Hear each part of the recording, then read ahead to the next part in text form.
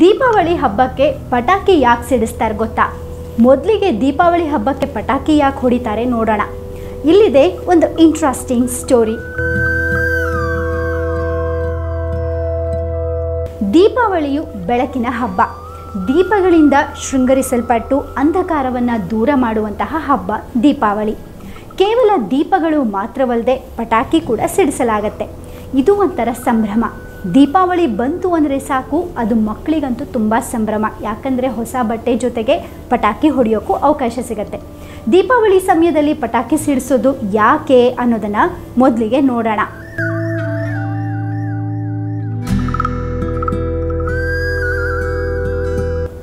ಹೆಚ್ಚಾಗಿ ಸಂಭ್ರಮಾಚರಣೆ ವೇಳೆ ಪಟಾಕಿ ಸಿಡಿಸೋದು ತುಂಬಾ ಒಂದು ರೀತಿಯ ಸಂಪ್ರದಾಯ ಕೂಡ.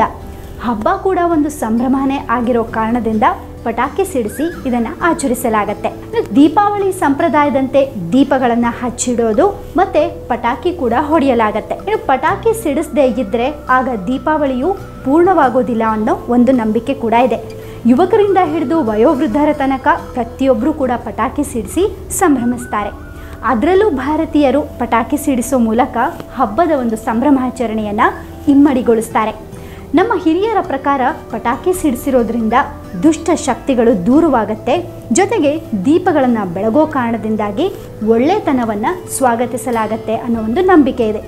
ದೀಪಾವಳಿ ಆಚರಣೆ ಬಗ್ಗೆ ಭಾರತದಲ್ಲಿ ಹಲವಾರು ರೀತಿಯ ಪುರಾಣಗಳು ಕೂಡ ಇವೆ.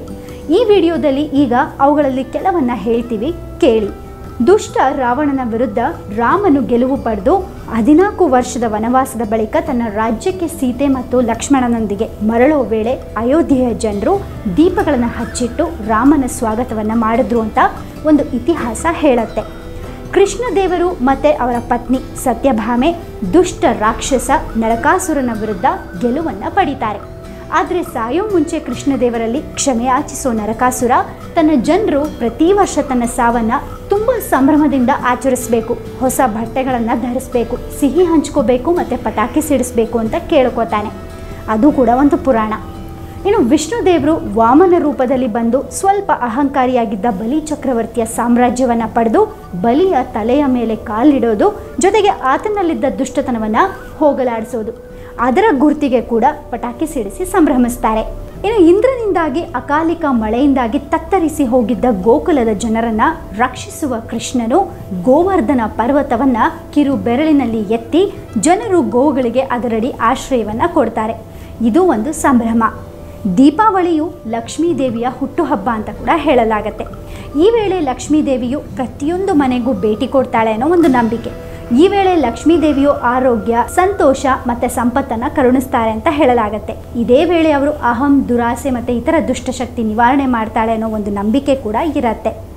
ಭಾರತದ ಹೆಚ್ಚಿನ ಪ್ರದೇಶಗಳಲ್ಲಿ ದೀಪಾವಳಿ ಹಬ್ಬವನ್ನು ಗೆಲುವಿನ ಒಂದು ಸಂಭ್ರಮಾಚರಣೆ ಅಂತ ಆಚರಿಸಲಾಗತ್ತೆ. ಇದು ದುಷ್ಟ ಶಕ್ತಿಯ ವಿರುದ್ಧ ಒಳ್ಳೆಯತನದ ಗೆಲುವು ಅಂತ ಕೂಡ ಭಾವಿಸಲಾಗಿದೆ. ದೀಪಾವಳಿ ಆಚರಣೆಗೆ ಕಾರಣಗಳು ಏನೇ ಇದ್ದರೂ ಸಂಭ್ರಮ ಮಾತ್ರ ಒಂದೇ ರೀತಿಯಲ್ಲಿರುತ್ತೆ.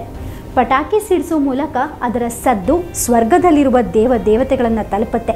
ಜೊತೆಗೆ ಜನರು ದುಷ್ಟ ಶಕ್ತಿಯ ವಿರುದ್ಧ ಒಳ್ಳೆತನದ ಗೆಲುವಿನ ಸಂಭ್ರಮಾಚರಣೆಯಲ್ಲಿ ತೊಡಗಿದ್ದಾರೆ ಅಂತ ದೇವತೆಗಳು ಭಾವಿಸ್ತಾರೆ ಅಂತ ಹಿರಿಯರು ಹೇಳಿಕೊಂಡೇ ಬಂದಿದ್ದಾರೆ. ಹೀಗಾಗಿ ಇದು ಒಂದು ಸಂಭ್ರಮ. ಆದರೆ ವಿಜ್ಞಾನಿಗಳ ಪ್ರಕಾರ ಪಟಾಕಿ ಸದ್ದಿನಿಂದ ಉಪಪ್ರಜ್ಞೆಯ ಎಚ್ಚರಿಕೆ ಜೊತೆಗೆ ಜಾಗೃತಿಗೊಳಿಸುತ್ತೆ. ಇದರಿಂದ ವ್ಯಕ್ತಿಯು ತುಂಬ ಸಂಭ್ರಮದಲ್ಲಿರೋನು, ಜೊತೆಗೆ ಸಂಭ್ರಮಾಚರಣೆಯ ವಾತಾವರಣ ನಿರ್ಮಾಣ ಮಾಡ್ತಾನೆ ಅಂತ ಕೂಡ ಹೇಳ್ತಾರೆ. ಇನ್ನು ದೀಪಾವಳಿ ಸಂದರ್ಭದಲ್ಲಿ ಪಟಾಕಿ ಸಿಡಿಸೋದ್ರ ಹಿಂದೆ ಕೆಲವೊಂದು ವೈಜ್ಞಾನಿಕ ಕಾರಣಗಳು ಕೂಡ ಇದೆ ಅಂತ ಒಂದು ಮಾತಿದೆ. ಭಾರತದ ಹೆಚ್ಚಿನ ರಾಜ್ಯಗಳಲ್ಲಿ ದೀಪಾವಳಿ ಸಂದರ್ಭದಲ್ಲಿ ಹವಾಮಾನವು ಬದಲಾಗತ್ತೆ. ಈ ವೇಳೆ ಕೀಟಗಳು ತಮ್ಮ ಸಂತಾನೋತ್ಪತ್ತಿ ಮಾಡುತ್ತೆ. ಅದು ತುಂಬ ಏರುಗತಿಯಲ್ಲಿರುತ್ತೆ. ಹಾಗಾಗಿ ಪಟಾಕಿ ಸಿಡಿಸೋ ವೇಳೆ ಹೊರಬರುವಂತಹ ಸಲ್ಫರ್ ಗ್ಯಾಸ್ನಿಂದಾಗಿ ಕೀಟಗಳ ಸಂತಾನೋತ್ಪತ್ತಿ ತಡಿಬಹುದು. ಇದರಿಂದ ಕೀಟಗಳಿಂದ ಬರುವಂತಹ ಕಾಯಿಲೆಗಳನ್ನು ತಡಿಬಹುದು. ಹೀಗಾಗಿ ಇದು ಒಂದು ಕಾರಣಗಳು ಏನೇ ಇರಲಿ, ನೀವು ಮಾತ್ರ ಎಚ್ಚರಿಕೆಯಿಂದ ಪಟಾಕಿಯನ್ನು ಸಿಡಿಸಿ ದೀಪಾವಳಿ ಹಬ್ಬವನ್ನು ಆಚರಿಸಿ ಸಂಭ್ರಮಿಸಬೇಕು. ಇದೆಲ್ಲ ಏನೇ ಇರಲಿ, ದೀಪಾವಳಿ ಹಬ್ಬದಲ್ಲಿ ಪಟಾಕಿ ಹೊಡೆಯೋದು ಎಷ್ಟು ಸಂಭ್ರಮನೋ, ಎಷ್ಟು ಖುಷಿನೋ, ಅದೇ ಪಟಾಕಿ ಪರಿಸರ, ಆರೋಗ್ಯ, ಪ್ರಾಣಿಗಳ ಮೇಲೆ ಎಷ್ಟೆಲ್ಲ ಮಾರಕ ಗೊತ್ತಾ? ಹೇಗೆ ಅಂತೀರಾ? ಪಟಾಕಿ ಇಲ್ಲದ ದೀಪಾವಳಿಯನ್ನು ಇವತ್ತು ಊಹಿಸೋಕ್ಕೂ ಸಾಧ್ಯ ಇಲ್ಲ. ಮೂಲತಃ ಕೇವಲ ದೀಪಗಳ ಬೆಳಗುವಿಕೆಯಿಂದ ಸುಂದರಗೊಳ್ತಾ ಇದ್ದ ಸಂಜೆಗೆ ಯಾವಾಗ ಪಟಾಕಿ ತಳಕು ಹಾಕೊಂತೋ ಖಂಡಿತ ಗೊತ್ತಿಲ್ಲ. ಆದರೆ ಕೆಲವು ನಿಮಿಷಗಳ ಸಂಭ್ರಮವನ್ನು ಮಾತ್ರ ಕೊಡೋದಂತೂ ನಿಜ. ಆದರೆ ಈ ಸಂಭ್ರಮದ ಬಳಿಕ ಪಟಾಕಿಯ ಆ ಹೊಗೆ, ವಿಷಕಾರಿ ಅನಿಲಗಳು, ವಿಷಕಾರಿ ವಸ್ತುಗಳು, ಸದ್ದು ಮೊದಲಾದವು ಹಲವು ರೀತಿಯಲ್ಲಿ ಮುಂದಿನ ಕಾಲದಲ್ಲಿ ವಾತಾವರಣವನ್ನು ಕಲುಷಿತಗೊಳಿಸುತ್ತೆ. ಹಾಗೆ ಇಂದು ಪಟಾಕಿ ಸಂಭ್ರಮಕ್ಕಿಂತಲೂ ಹೆಚ್ಚಾಗಿ ಪೈಪೋಟಿ, ಪ್ರತಿಷ್ಠೆ, ಗ್ರಾಹಕರನ್ನ ಆಕರ್ಷಿಸೋಕೆ ಜೊತೆಗೆ ದೊಡ್ಡ ವಹಿವಾಟುಗಳಿಗೆ ಮಣೆ ಹಾಕೋ ನಿಟ್ಟಿನಲ್ಲಿ ಈ ಒಂದು ಪಟಾಕಿ ಬಳಕೆಯಾಗ್ತಾ ಇದೆಯೇ ಹೊರತು ನಿಜವಾದ ಹಬ್ಬದ ಸಂಭ್ರಮ ಕಮರಿ ಹೋಗಿದೆ. ಅಲ್ಲದೆ ಪಟಾಕಿಯ ದುಬಾರಿ ದರಗಳು ಮಧ್ಯಮ ವರ್ಗದ ಜನತೆಗೆ ಕೊಳ್ಳೋಕ್ಕೂ ಆಗದೆ ಮಕ್ಕಳನ್ನು ನಿರಾಶೆಗೊಳಿಸುವ ಸ್ಥಿತಿ ಕೂಡ ಬಂದಿದೆ. ಪಟಾಕಿ ಸುಟ್ಟಾಗ ಸಿಗುವಂತಹ ಆ ಒಂದು ಸಂಭ್ರಮ ಆ ಕ್ಷಣಕ್ಕಾದರೂ ಈ ಬೆಳಕು ಅಡಗಿದ ಬಳಿಕ ಏಳುವ ಹೊಗೆ ಅತ್ಯಂತ ವಿಷಕಾರಿ. ಈ ಹೊಗೆಯಲ್ಲಿ ಸೊಳ್ಳೆ, ನೊಣಗಳು ಉಸಿರಾಡದೆ ಸತ್ತೇ ಹೋಗುತ್ತೆ. ಒಳ್ಳೆಯದೇ ಆಯಿತು ಅಂತ ಕುಹಕ ಆಡೋರಿಗೆ ಇಲ್ಲೊಂದು ಸತ್ಯವನ್ನು ನಾವು ಹೇಳಲೇಬೇಕು. ಸೊಳ್ಳೆ ಸಾಯೋದಕ್ಕಿಂತ ಮುಂಚೆ ನಮಗೆ ಅನ್ನ ನೀಡುವ ಸಸ್ಯಗಳ ಪರಾಗಸ್ಪರ್ಶಕ್ಕೆ ಅಗತ್ಯವಾಗಿರುವಂತಹ ಇತರ ಅತ್ಯಂತ ಚಿಕ್ಕ ಕೀಟಗಳು ಮತ್ತು ಕ್ರಿಮಿಗಳು ಕೂಡ ಸತ್ತು ಹೋಗುತ್ತೆ. ಆಗ ಬೆಳೆ ಎಲ್ಲಿಂದ ಬರಬೇಕು? ಈ ವಿಷಯವನ್ನು ಇವತ್ತು ವಿಜ್ಞಾನ ಹಲವು ಪುರಾವೆಗಳ ಮೂಲಕ ಸಾಬೀತುಪಡಿಸಿದೆ. ಹಲವಾರು ಪ್ರಗತಿಪರ ರಾಷ್ಟ್ರಗಳಲ್ಲಿ ವೃತ್ತಿ ನಿರತರ ಹೊರತು ಇತರರಿಗೆ ಪಟಾಕಿ ಕೊಡೋದನ್ನೇ ನಿಷೇಧಿಸಿದೆ. ಯಾಕಂದರೆ ಈ ಹೊಗೆಯಲ್ಲಿರುವ ವಿಷಕಾರಕ ಅಂಶಗಳು ಉಸಿರಾಟದ ಮೂಲಕ ದೇಹ ಸೇರುವ ಮೂಲಕ ಸಕಲ ಜೀವಿಗಳಿಗೆ ಅಪಾಯವನ್ನು ತಂದೊಡ್ಡುತ್ತೆ. ಪಟಾಕಿಗಳಲ್ಲಿ ಮುಖ್ಯವಾದ ಅಂಶಗಳು ಯಾವ್ದ್ಯಾವುದು ಅನ್ನೋದು ನಿಮಗೇನಾದರೂ ಗೊತ್ತಾ? ತಾಮ್ರ ಉಸಿರಾಟದ ನಾಳಗಳಲ್ಲಿ ಉರಿ ತರಿಸುತ್ತೆ. ಕ್ಯಾಡ್ಮಿಯಂ ರಕ್ತದಲ್ಲಿ ಸೇರಿ ರಕ್ತ ಆಮ್ಲಜನಕವನ್ನು ಹೊರುವ ಕ್ಷಮತೆಯನ್ನು ಕುಗ್ಗಿಸುತ್ತೆ. ತನ್ಮೂಲಕ ರಕ್ತಹೀನತೆ ಕೂಡ ಎದುರಾಗತ್ತೆ. ಸೀಸ ನರ ವ್ಯವಸ್ಥೆಯನ್ನು ಶಿಥಿಲಗೊಳಿಸುತ್ತೆ. ಮ್ಯಾಗ್ನೀಷಿಯಂ ಇದರ ಹೊಗೆಯನ್ನು ಸೇವಿಸಿದ್ರೆ ಮೆಟಲ್ ಫ್ಯೂಮ್ ಫೀವರ್ ಅನ್ನೋ ಒಂದು ಜ್ವರ ಕೂಡ ಕಾಡುತ್ತೆ. ಸತು ಅನ್ನೋ ಒಂದು ಅಂಶ ಮೆಟಲ್ ಫ್ಯೂಮ್ ಫೀವರ್ ಜ್ವರ ಹಾಗೆ ವಾಂತಿ ಕೂಡ ಎದುರಾಗತ್ತೆ. ಸೋಡಿಯಂನಿಂದ ಇದೊಂದು ಕ್ಷಿಪ್ರವಾಗಿ ವಿಕಿರಣ ಸೂಸುವ ಧಾತುವಾಗಿದ್ದು ಆರೋಗ್ಯಕ್ಕೆ ಮಾರಕ. ಜೊತೆಗೆ ನೀರಿನೊಂದಿಗೆ ಬೆರೆತಾಗ ಸಿಡಿದು ಬೊಬ್ಬೆಗಳನ್ನು ಎಬ್ಬಿಸಬಹುದು. ಇನ್ನು ಪಟಾಕಿಯಿಂದ ಎದುರಾಗುವಂತಹ ಅನಾರೋಗ್ಯಗಳು ಕೂಡ ಹಲವಾರಿವೆ. ಪಟಾಕಿಯ ಹೊಗೆ ಮೊದಲಾಗಿ ವಾಯುವನ್ನು ಪ್ರದೂಷಿತಗೊಳಿಸುತ್ತೆ. ಹಾಗೆ ಈಗಾಗಲೇ ಗಾಳಿಯಲ್ಲಿ ತೇಲ್ತಾ ಇರುವಂತಹ ಕಣಗಳಿಗೆ ಅಂಟಿಕೊಂಡು ಇವುಗಳ ಸಾಂದ್ರತೆ ಹಾಗೆ ತೀವ್ರತೆಯನ್ನು ಹೆಚ್ಚಿಸುತ್ತೆ. ಪಟಾಕಿ ಸಿಡಿದ ಮೇಲೆ ಹರಡುವ ಕಣಗಳು ನೆಲದಲ್ಲಿ ಉಳಿದು ತಮ್ಮಲ್ಲಿರುವಂತಹ ಗಂಧಕದ ಆಕ್ಸೈಡ್ ಮತ್ತು ನೈಟ್ರೋಜನ್ ಆಕ್ಸೈಡ್, ಲೋಹದ ಪುಡಿ ಮತ್ತು ಇತರ ಸಾವಯವ ಪ್ರದೂಷಕಗಳು ಅಂದರೆ ಮಣ್ಣಿನೊಡನೆ ಬೆರೆತು ಮಣ್ಣಿನ ಗುಣವನ್ನೇ ಬದಲಿಸುವಂತಹ ಒಂದು ಮೂಲಕ ನೆಲವನ್ನು ಕೂಡ ನಿಸ್ಸಾರಗೊಳಿಸುತ್ತೆ. ಸಾಮಾನ್ಯವಾಗಿ ದೊಡ್ಡ ಸದ್ದು ಮಾಡುವಂತಹ ಪಟಾಕಿಗಳಿಗಿಂತ ಪುಟ್ಟ ಈ ಸುರುಸುರು ಬತ್ತಿ, ಹೂಕೊಂಡ ನೆಲಚಕ್ರ ಮೊದಲಾದವು ಅಷ್ಟೇ ಯಾಕೆ, ಕೇವಲ ಪಟಾಕಿ ಪಿಸ್ತೂಲಿಗೆ ಹಾಕಿ ಹೊಡೆಯೋ ಪುಟ್ಟ ಮದ್ದು ಕೂಡ ತಮ್ಮ ಪಾಲಿನ ಪ್ರದೂಷಣೆಯನ್ನು ವಾತಾವರಣಕ್ಕೆ ಕೊಡುತ್ತೆ. ಈ ಪುಟ್ಟ ಮದ್ದಿನ ಹೊಗೆ ಕೂಡ ಪುಟ್ಟ ಮಗುವಿನ ಉಸಿರಾಟಕ್ಕೆ ಮಾರಕವಾಗಬಹುದು. ದೀಪಾವಳಿ ಹಬ್ಬ ಬಂದಾಕ್ಷಣ ಪ್ರತಿ ಮನೆಯಲ್ಲೂ ಕೂಡ ಹೊಡೆಯಲಾಗುವಂತಹ ಪಟಾಕಿಯಿಂದ ಗಾಳಿಯಲ್ಲಿ ಹೊಗೆ ಒಂದು ಕಣ್ಣಿಗೆ ಕಾಣುವಷ್ಟು ದಟ್ಟವಾಗಿ ಮೇಳೈಸುತ್ತೆ. ನಗರಕ್ಕೆ ಬೆಂಕಿ ಬಿದ್ದಂತೆ ಹೊಗೆ ಏಳುತ್ತೆ. ಈ ಸಮಯದಲ್ಲಿ ಗಂಟಲು, ಮೂಗು, ಕಣ್ಣುಗಳಲ್ಲಿ ಉರಿ ಕೂಡ ಕಾಣಿಸ್ಕೋಬಹುದು. ಸಾಮಾನ್ಯವಾಗಿದ್ದು ಮುಂದಿನ ದಿನಗಳಲ್ಲಿ ಇದು ಉಲ್ಬಣಗೊಂಡು ವಿಷಮ ಸ್ಥಿತಿಯನ್ನು ಕೂಡ ತಲುಪಬಹುದು. ಪಟಾಕಿಯ ಹೊಗೆ ಮತ್ತು ವಿಷಕಾರಿ ವಸ್ತುಗಳು ದೇಹ ಸೇರಿದ್ರೆ ಇದರಿಂದ ಹೃದಯ, ಶ್ವಾಸ ವ್ಯವಸ್ಥೆ ಹಾಗೆ ರಕ್ತ ಪರಿಚಲನೆಯಲ್ಲಿ ಕೂಡ ಪ್ರಮುಖವಾದ ತೊಂದರೆಗಳು ಎದುರಾಗತ್ತೆ. ಒಂದು ವೇಳೆ ಈಗಾಗಲೇ ಶೀತ, ಅಲರ್ಜಿ, ಕೆಮ್ಮು ಮೊದಲಾದ ತೊಂದರೆಗಳಿದ್ದವರಿಗೆ ಈ ಹೊಗೆ ಈಗಿರುವ ಸ್ಥಿತಿ ಇನ್ನಷ್ಟು ಉಲ್ಬಣಗೊಳ್ಳಲು ಕೂಡ ಕಾರಣವಾಗಬಹುದು. ಶೀತದಿಂದ ಕಟ್ಟಿದ್ದ ಮೂಗು ಇನ್ನಷ್ಟು ಕಟ್ಕೊಂಡಿದ್ದು ಕಫ ಇನ್ನಷ್ಟು ಗಟ್ಟಿಯಾಗಿ ಉಸಿರಾಟವೇ ಒಂದು ಕಷ್ಟವಾಗಬಹುದು. ಇಷ್ಟೆಲ್ಲ ತೊಂದರೆಗಳಿದೆ. ಮಣ್ಣಿನಲ್ಲಿ ಬೆರೆತ ಕಣಗಳು ಇದರ ಮೇಲೆ ಬಿದ್ದ ನೀರಿನಲ್ಲಿ ಕರಗಿ ಕುಡಿಯುವ ನೀರಿನ ಸೆಲೆಗೆ ಸೇರ್ಕೋಬಹುದು. ಹಾಗೆ ಇದನ್ನು ಕುಡಿಯೋರ್ಗೂ ಕೂಡ ಅಪಾಯ ತಪ್ಪಿದ್ದಲ್ಲ. ಹೊಗೆಯ ಮೂಲಕ ಮೇಲೇಳುವಂತಹ ಸೂಕ್ಷ್ಮ ಕಣಗಳು ನೀರಿನ ಪಸೆಯೊಂದಿಗೆ ಬೆರೆತು ಮೋಡವಾಗಿ ಈ ಮೋಡ ಮಳೆಯಾದರೆ ಇದು ಆಮ್ಲ ಮಳೆಗೂ ಕಾರಣವಾಗಬಹುದು. ಪಟಾಕಿಯ ಹೊಗೆಯಲ್ಲಿ ಇಷ್ಟೆಲ್ಲ ತೊಂದರೆಗಳಿವೆ ನೋಡಿ. ಜೊತೆಗೆ ಈ ಪಟಾಕಿ ಹೊಗೆಯಲ್ಲಿ ಹಲವಾರು ಅಂಶಗಳಿದ್ದರೂ ಇದರಲ್ಲಿ ಅತ್ಯಂತ ಅಪಾಯಕಾರಿ ಅಂಶಗಳು ಅಂದರೆ ಗಂಧಕ ಮತ್ತು ಆರ್ಸೆನಿಕ್ ಅಂಶಗಳು. ವಿಶೇಷವಾಗಿ ಹಸಿರು ಬಣ್ಣದ ಜ್ವಾಲೆ ಮೂಡೋಕೆ ಉಪಯೋಗಿಸುವಂತಹ ಬೇರಿಯಂ ಅನ್ನೋ ಒಂದು ಕೆಮಿಕಲ್ ಅತ್ಯಂತ ವಿಷಕಾರಿ.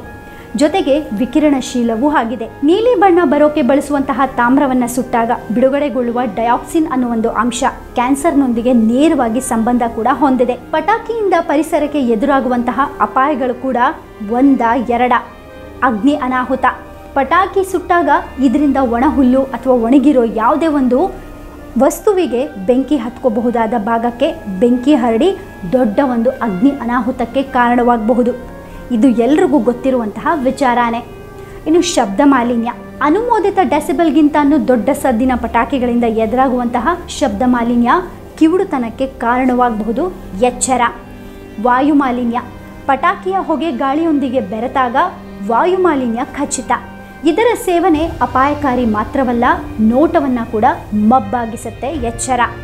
ಭಾರತೀಯ ಪ್ರದೂಷಣೆ ನಿಯಂತ್ರಣ ಇಲಾಖೆ ಪಟಾಕಿ ಹೊಡೆದಂತಹ ಸ್ಥಳದಿಂದ 4 ಮೀಟರ್ ದೂರದಲ್ಲಿ 125 ಡೆಸಿಬಲ್ಗಿಂತ ದೊಡ್ಡ ಸದ್ದು ಮಾಡುವಂತಹ ಪಟಾಕಿಗಳನ್ನು ನಿಷೇಧಿಸಿದೆ.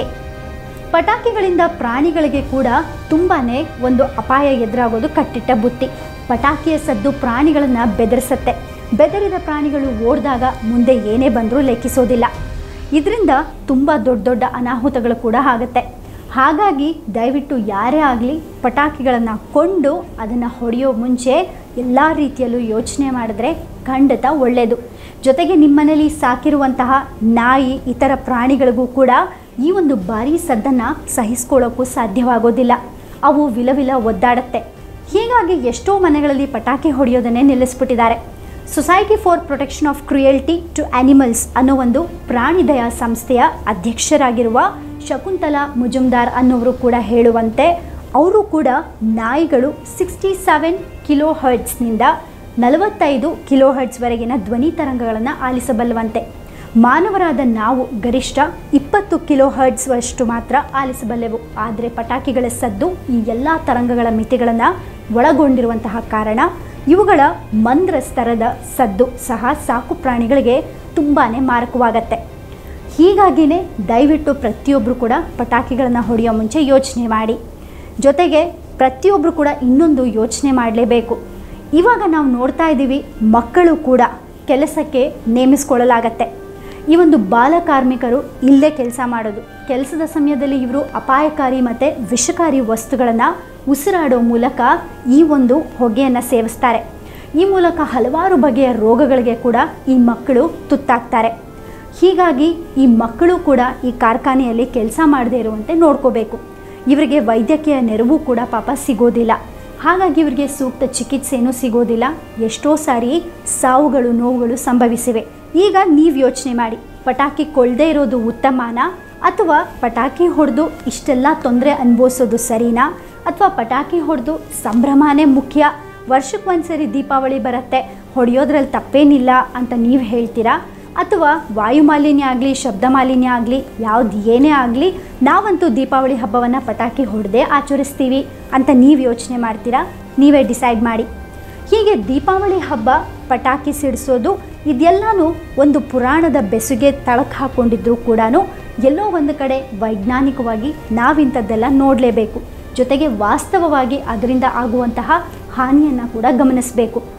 ಆದಷ್ಟು ಪ್ರತಿಯೊಬ್ಬರು ಕೂಡ ಪಟಾಕಿ ಹೊಡೆಯುವಾಗ ಎಚ್ಚರ ವಹಿಸಿ, ಜೊತೆಗೆ ಸಂಭ್ರಮದಿಂದ ದೀಪಾವಳಿ ಹಬ್ಬವನ್ನು ಆಚರಿಸಿ.